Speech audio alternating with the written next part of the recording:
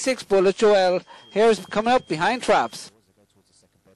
And they're off and running, and 6 stumbles at the start, and it's 2 who leads up. That's CHAOTIC PETRA from 3 and 1. 4, 5 and 6 have a bit of work to do, but as they're on the first bend, it's Trap 2 being taken on by 3. That's CHAOTIC PETRA and 5 Valley Max. The end to the back straight in that order, with Trap 1 a length behind in third. That's MACKENZIES ROSE. Near enough if good enough. As they hit the third bend, it's Trap 2. CHAOTIC PETRA continues to lead. The lead is now 2 lengths over Trap 3, 5 Valley Max. Trap 1 is still back in third, and 5 is in fourth. Turning for home is still 2, 3 and 1. And as the race up to the judge, CHAOTIC PETRA wins from 3 in second and 1 in third. 5 yards grade A4, Trap 1, Jenny's Dream 2. Winning time 29.77.